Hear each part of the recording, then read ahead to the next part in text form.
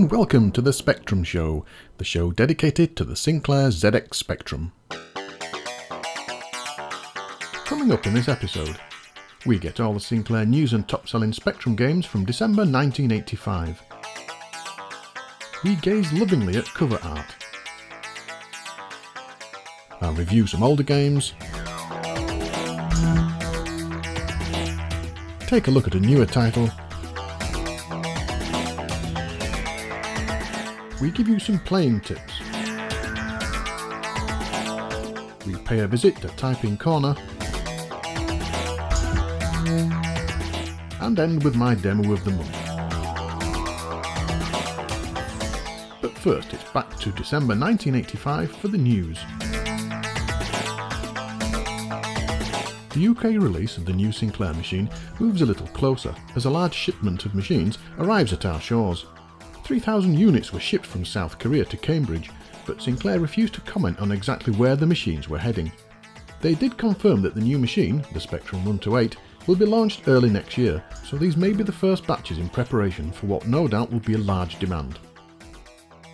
The first mouse for the Spectrum has been released by AMX, who already produced mice for other micros. The AMX mouse will come as a package and include the mouse itself, an interface that doubles up as a Centronics connector, and some software. The software will allow for icons and drop-down menus, and will feature new commands for basic and machine code use. The complete package will cost $69.95. The eagerly awaited follow-up to The Hobbit has finally been released by Melbourne House. Lord of the Rings Part 1 is based on Tolkien's first book, and comes complete with a copy of the novel, along with 2 cassettes.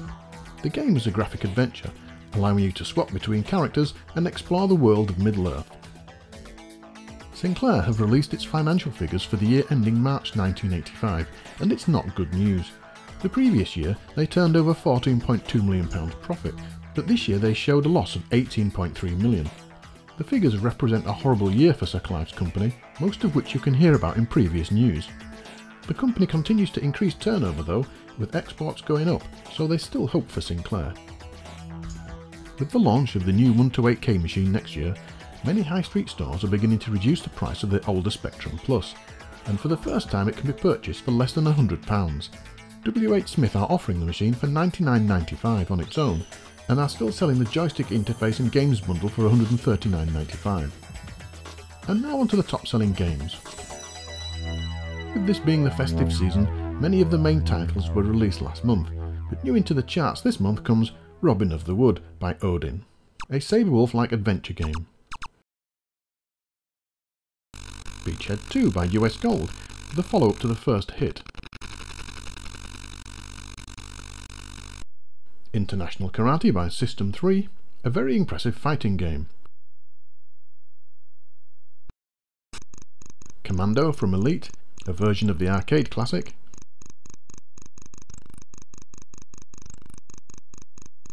And Swords and Sorcery from PSS, an impressive 3D role-playing game. And that was the news and top-selling games for December 1985.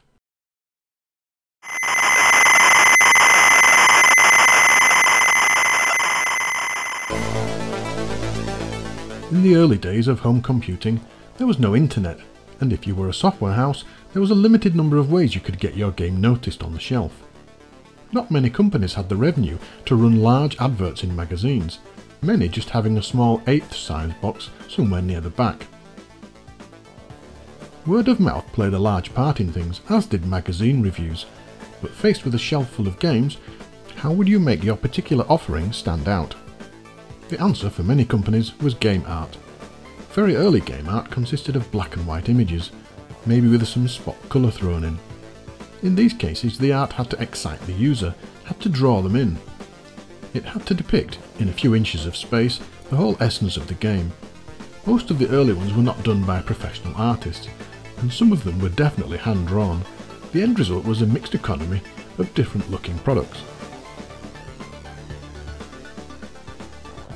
As the market matured and the marketing war began to hot up, the shops began to be flooded by games, and the companies had to rethink their strategies if they were going to be successful. And this often ended up with a series of game packaging that matched. The company looked more professional if it had a logo too, as this could be used to identify other games from the same stable. Something which sold games even if they were rubbish. I remember buying Centipede before its name was changed to Centibug from DK-Tronics, just because I wanted the full set. The game was average at best, but it meant there was no gaping hole in my collection. Collectors were being tempted, and who could resist? Many companies now employed a graphic artist, and the artwork took a huge leap forward, with some of the best game art to this day, I think. Companies like Silversoft, Imagine, Ocean, PSS and Rabbit released games that could easily be identified, and that drew in the collectors. If you had the first 5 games from a company, and they brought out a new one with matching artwork and packaging, you just had to have it. Game art and professional imaging is something that we take for granted now with multi-million-pound investments in games, but this was the dawn of computer entertainment marketing. Browsing through my collection, some of the images are truly wonderful to look at. Particular favourites being from the likes of Quicksilver and Softtech and Imagine. Schizoids is brilliant, it's just a pity that the game was rubbish. But that was part of the lure, part of the plan to get you to buy.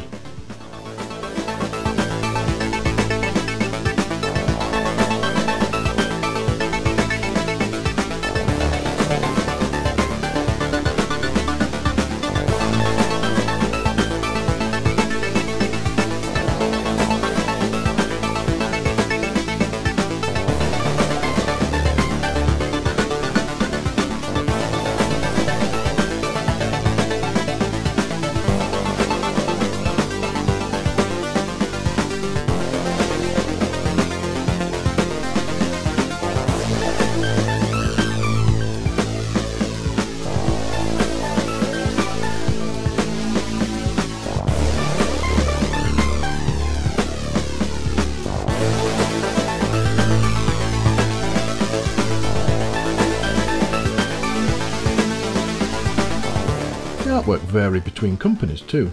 Some chose a cartoon look, even if the game was a shoot 'em up. Others swayed towards fantasy art.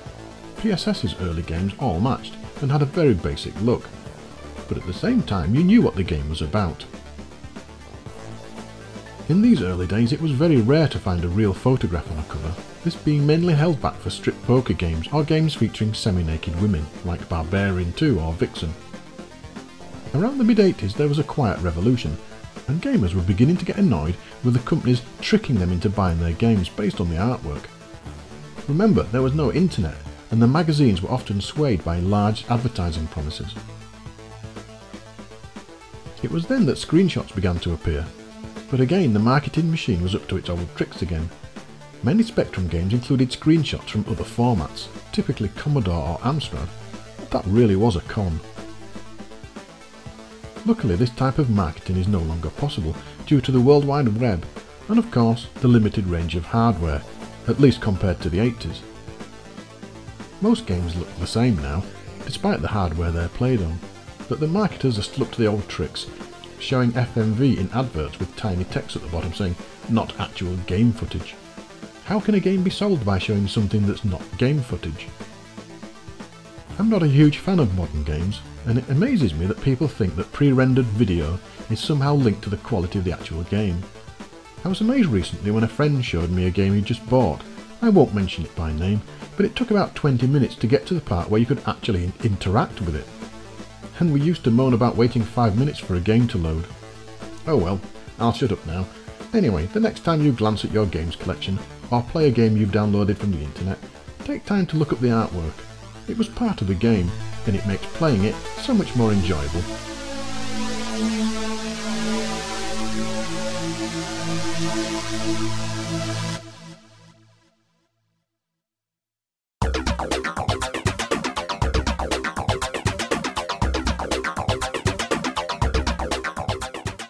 Blasteroids was released in the arcades by Atari in 1987 and was the sequel to the popular Asteroids game. For this release though, 8 years after its predecessor, all of the game elements have been upgraded. The vector graphics have been replaced by colour sprites, the sound has been boosted with some great effects, and the gameplay given a makeover, but the core asteroid blasting thankfully remains. Added elements include 3 ship types, limited fuel, different regions, motherships, different different asteroid types, power-ups, multiplayer and boss battles. A lot to squeeze into the Spectrum. The Spectrum version was developed by Imageworks in 1989 and has all of the arcade features, which is a great achievement. The graphics and sound have obviously been toned down to suit the Sinclair machine, but everything is very familiar and works really well. Once in a sector, you have to clear all of the asteroids out before you can move on. And here we find ourselves in very familiar territory. The ship is controlled the same way as asteroids: rotate left and right, thrust and fire.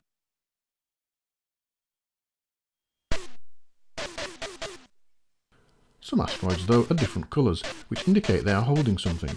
If they are destroyed, they drop whatever it is, and this can be collected. Magenta asteroids hold replenishment for your energy. Your energy is used whenever you thrust or hit an asteroid, so these are important. In later sectors you will meet saucers and other alien ships. Destroying these will leave behind things like shields. In later levels you also get homing ships, and these head straight for you, so these have to be taken out quickly, or they will soon sap your energy.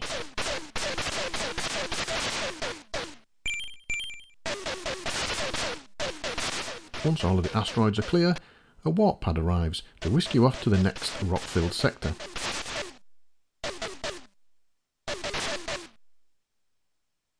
You can choose which sector to go to, and there are indications of what awaits you when you go there.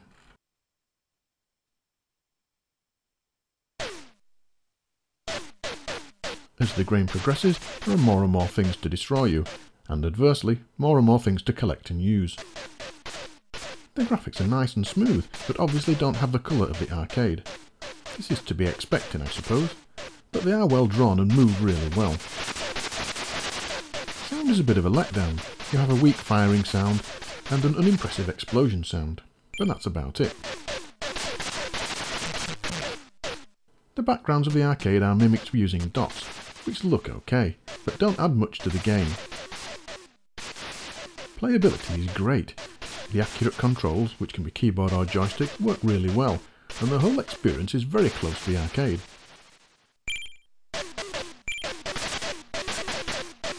Once you've cleared all the sectors, you head off into the boss battle, which is pretty tricky. Most of the time you just bounced around the screen, with little chance to correct your movement. I just kept firing and hoped for the best, and it seemed to get me through the first boss at least. I also got a ship upgrade, which made it larger, which in turn made it more difficult to avoid things.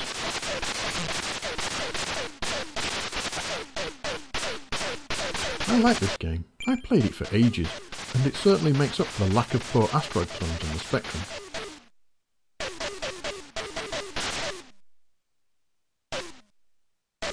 A highly recommended game then. Give it a try.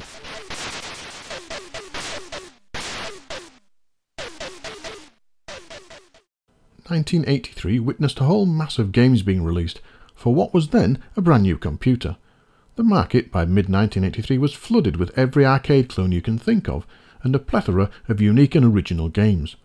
Many of the early ones were, to be polite, little more than glorified type-ins.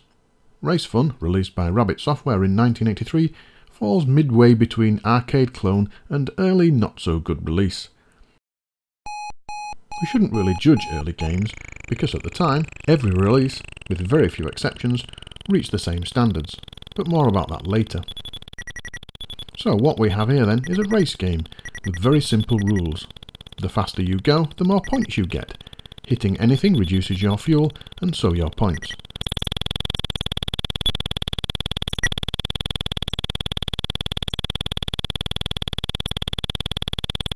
On the left-hand side we have a speedometer and a fuel gauge, and on the right, the track itself. The track scrolls down the screen in 8-pixel jumps, starting off straight and wide, but soon becoming narrow and winding.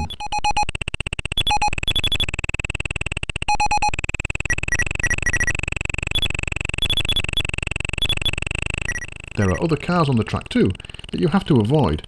Hitting these will slow you down and lose you fuel, which in turn will lose you points.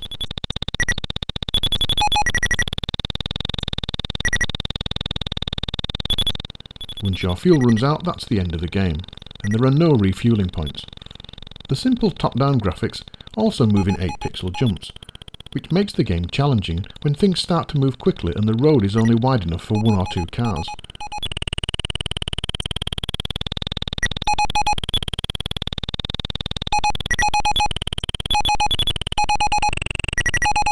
The engine sound is fine, and there is what I think is tyre squealing sounds whenever you move left or right. The controls are just left, right, accelerate and brake, but the main problem is that you can't press more than one key at a time, so you can't, for example, accelerate and move left. And this makes things very tricky indeed, and often causes you to crash into cars or sides of the road.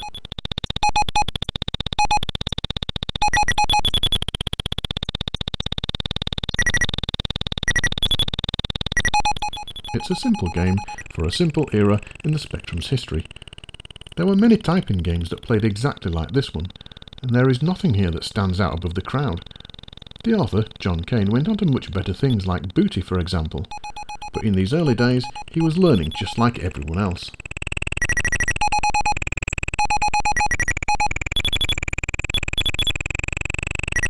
The market was booming and things were moving fast. In early 1983, this was a typical example of what you'd expect from games. By the end of 1983, we had the likes of the early Ultimate games, Android 2, Ant Attack, 3D Death Chase, Manic Miner, Pogo, and a whole host of other great games.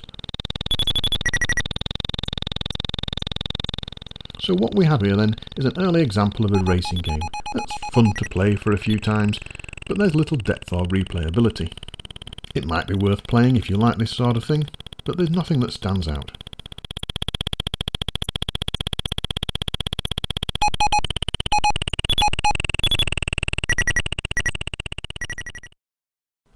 Xanthius was released by Players in 1987, and is a bit of a curious game. World of Spectrum has it listed as a shoot-'em-up, but it certainly isn't that. The game is more of a maze exploration platform game, and absolutely no shooting whatsoever. The story goes that a small protopod maintenance droid has been sent to repair atmospheric processing stations on the planet Xanthius. These have malfunctioned and need spare parts to get them back up and running. Now, the game's instructions are not very explicit about what you have to do, or in fact how you do it, so it took me a while to work out the game mechanics, and even now I'm not sure about a few aspects of the game. Anyway, let's get on with things. You control the protodroid, which can move around and jump. The actual physics are strange, but once you get used to them you can take advantage of a few glitches in the game, or maybe they're supposed to be features, I'm not really sure. The program has tried to put some kind of intelligence for the droid's movement and standing, so that it can automatically move over things like plants or animals. This also means, unfortunately, that moving platforms tend to drag the droid above them, and in some cases you can actually walk through solid walls if you position the droid correctly. So, what do you have to do? Searching the planet, you'll soon discover the APs. You can get to them by beaming up, using the beam from the platform beneath, or by just standing on top of them. Once there you can press down and fire, or the A key, to log in. And here you get a menu with various things. You can get report on what's broken, for example. You can enable and disable the unit, and start repairing different sections. Before you can repair them, however, you have to shut them down. So you must make sure you have enough parts to fix them, or you won't be able to turn them back on without damaging them. This means you have to leave them turned off while you go get other parts, and this will degrade the atmosphere and cause all kinds of badness. So, first you deactivate them, then repair each section, then reactivate them. Once that's done, it's off to find another AP. You can also drain or charge these units while standing on top of them, pressing the A and J keys, and this will make various pointers at the top of the screen move up and down. I'm not really sure what effect this has. I presume it's to keep them from losing charge or something. At some stage you will run out of parts, as you only have 15, and you can order more by connecting to the main generator. Now the thing is, you can only order more parts when you have none left, so at some stage you're going to have to leave at least one AP offline, so this is where the strategy comes in. The best policy is to leave the ones closest to the generator until you have only a few parts left, so you can quickly get more without leaving the units offline for too long. The droid also has an energy bar which is top right, and this drains if he collides with anything, but if you collide with some creatures on the planet, this can be replenished. One weird thing is that you can jump onto the plants and crush them. This doesn't seem to have any effect, but it does increase your score. Back to the game and the glitch. You've seen in the video by now how you can seemingly glide up the sides of platforms, and in one place you can actually ascend through the pipes. I don't know if this is a bug or not, but it certainly helps the game.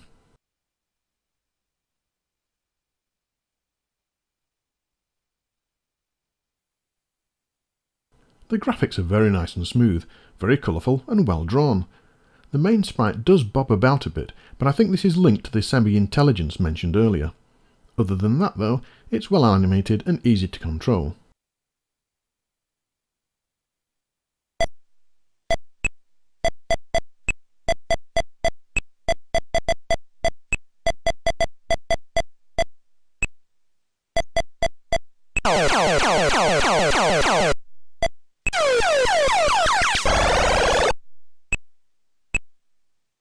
Sound is a bit of a letdown, with the best effects being used for the repair sequences. Normal gameplay when walking about is done in near silence though. Difficulty-wise, it's average, but the gameplay is long and laborious, and it doesn't help that the instructions are so vague. The game concept is good, and I spent a good few hours playing it. That was after I finally figured out what I'm supposed to be doing.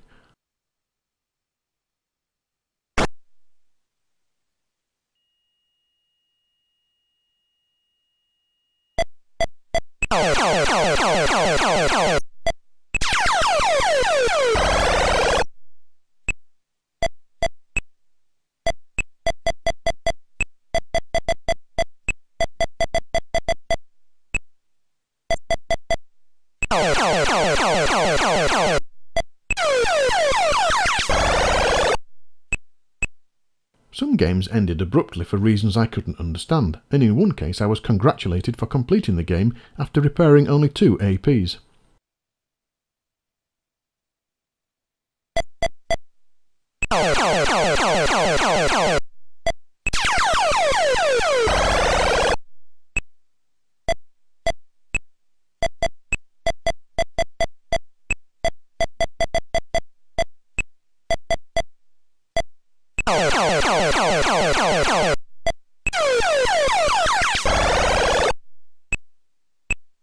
Overall then, not a bad game if you like platformers with a bit of strategy. I noticed this game hasn't got any cheats or playthroughs yet either, although there is a map if you get stuck. Why not give it a try, now that you know how to play it?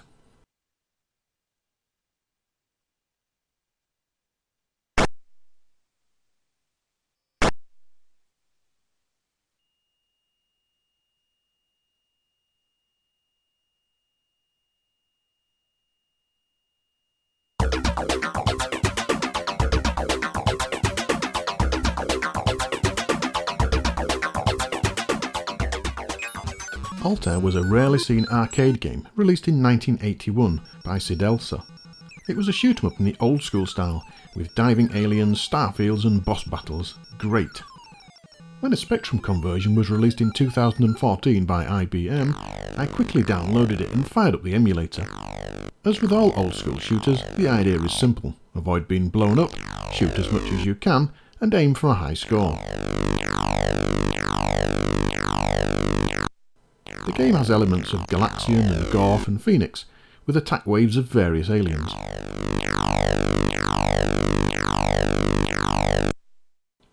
The movement of the attacks make them tricky to hit, so this is no walk in the park. Movement is smooth and responsive, which is paramount for shooters.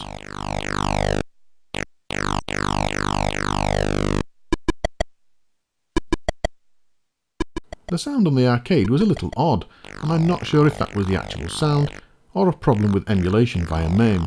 The Spectrum version has better sound in my opinion.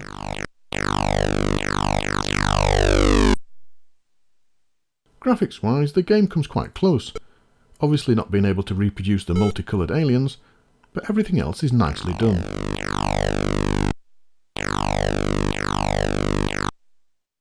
Gameplay wise it's tough, but then again so's the arcade. That doesn't mean it's not a good game, in fact I really like it.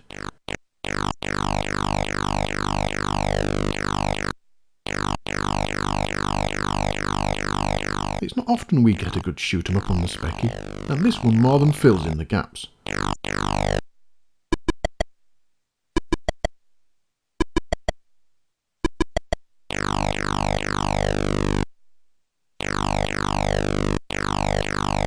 So if you're a shoot 'em up fan, especially from the early arcade style games, then you'll love this. Go and give it a try.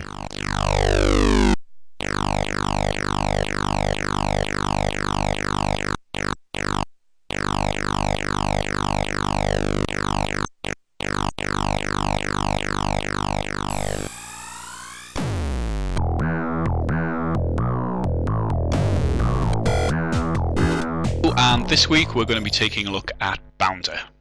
First level of Bounder, there are actually 10 free lives, additional lives available to the player if they can bounce around the screen and get to the right positions. So I'm going to show you where those are and how to get them.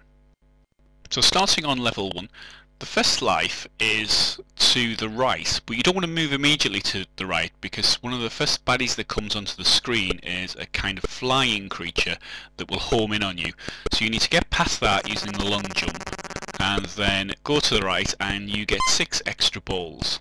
Then you want to move to the left and you'll find 2 bonus balls.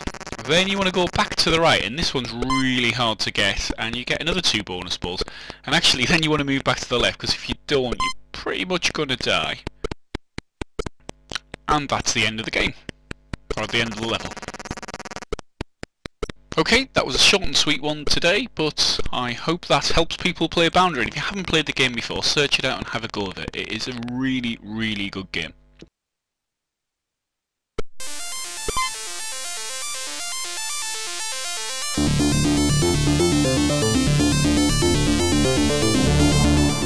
Welcome to Type-In Corner, showing games that have not been seen for over 20 years.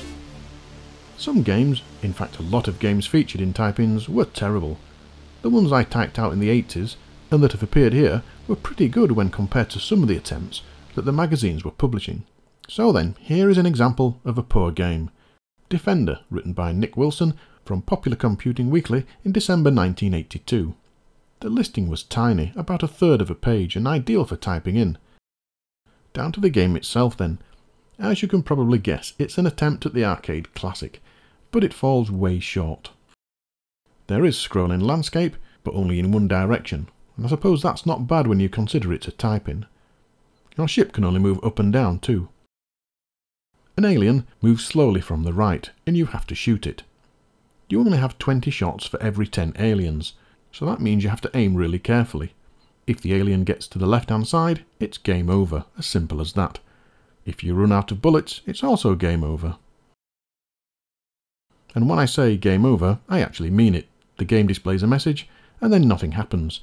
If you want to try again, you have to break out of the program and run it from the start. The game has absolutely no sound, so really this would be an ideal thing to start tinkering about and tweaking a few things.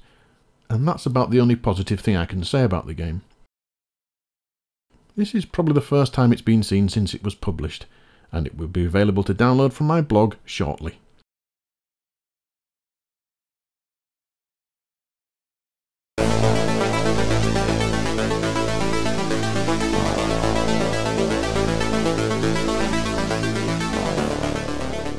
Welcome to the demo of the month, and this month's demo is Bomb by 8-Bit, released in 2007.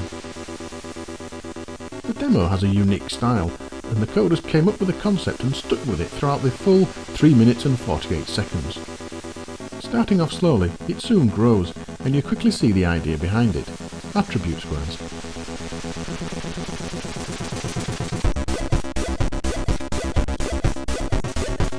Sometimes rounded, sometimes not, and I suppose you can compare it to those old Windows signs with a fixed matrix of points that had scrolling text messages. Obviously the Spectrum has a full screen of attribute squares and more colours, so the coders went to work and produced some great looking effects.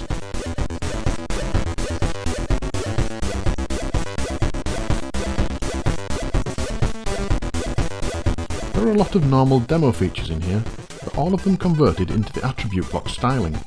There's plasma effects, zoom vectors, vector bobs, coloured helixes, scroll text, rotating cubes, all displayed using the Spectrum's 8x8 pixel attributes.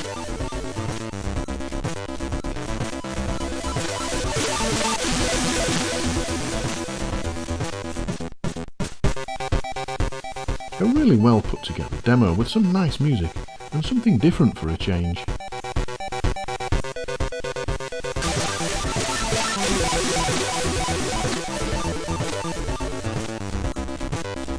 It runs on a standard 1 to 8K machine, so why not check it out?